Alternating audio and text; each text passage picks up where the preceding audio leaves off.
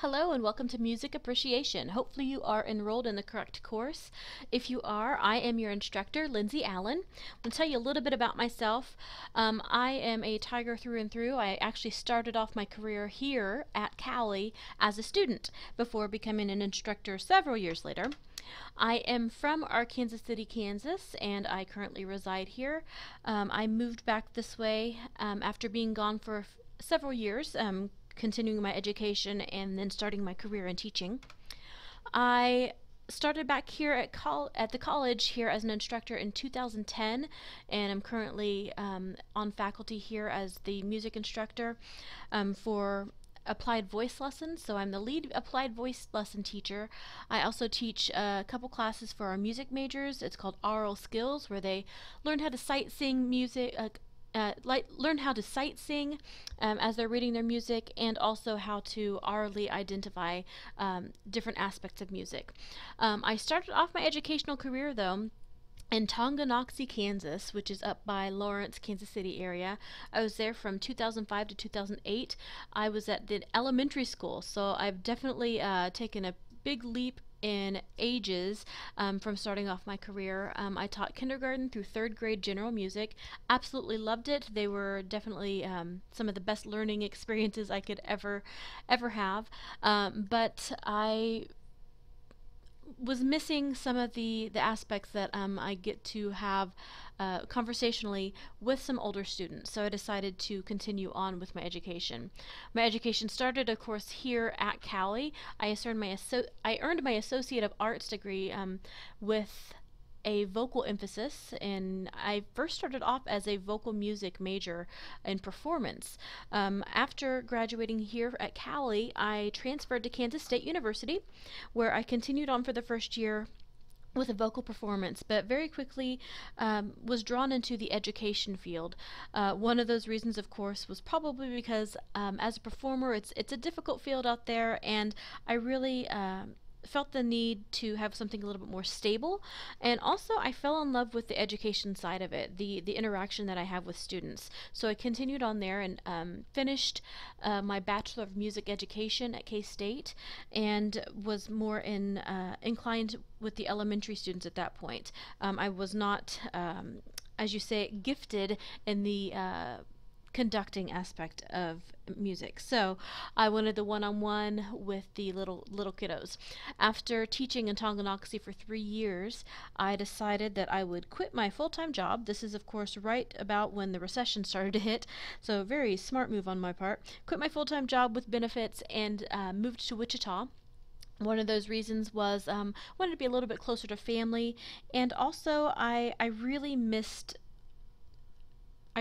education. I really missed learning, and funny to say, I actually missed being in school. And as a teacher, we are required to continue our education.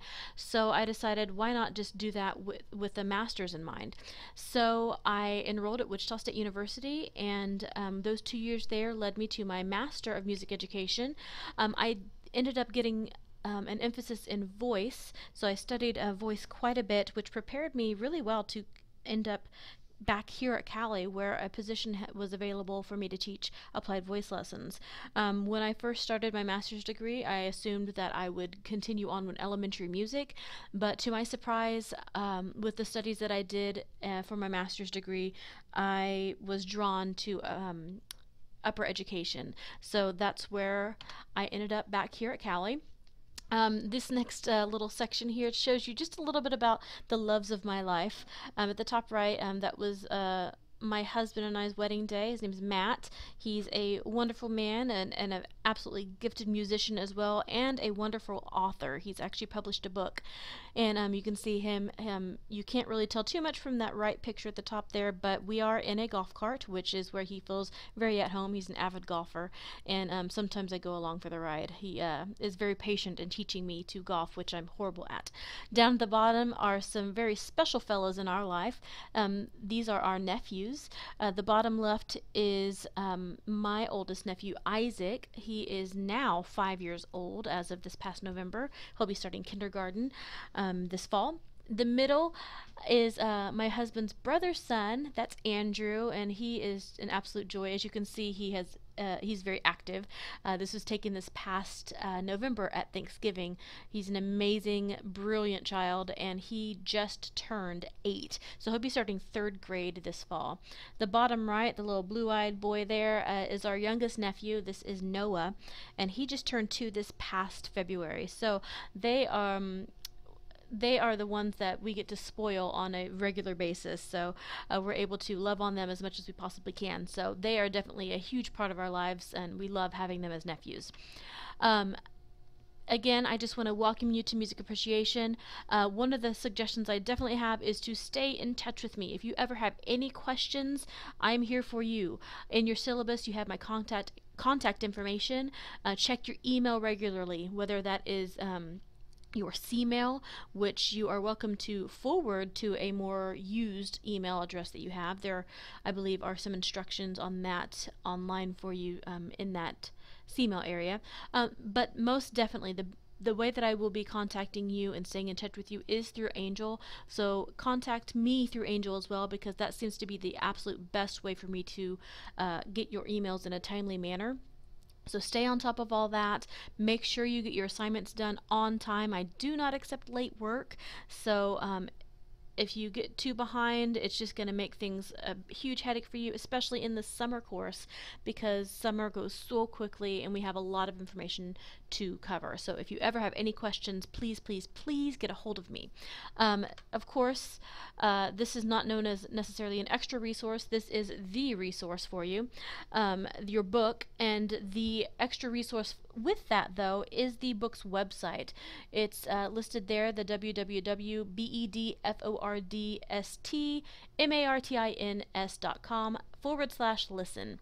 So you can access that. This book's website is pretty phenomenal. In fact, the very first week's assignment list has an activity in there where I'll have you explore this book's website. There are some really great media factors that this book has on its website. So please check that out, and hopefully that'll help you a little bit within your studying as well. Why do I love music? There's absolutely nothing in the world like it. I love what Gustav Mahler says. He says, if a composer could say what he had to say in words, he would not bother trying to say it in music.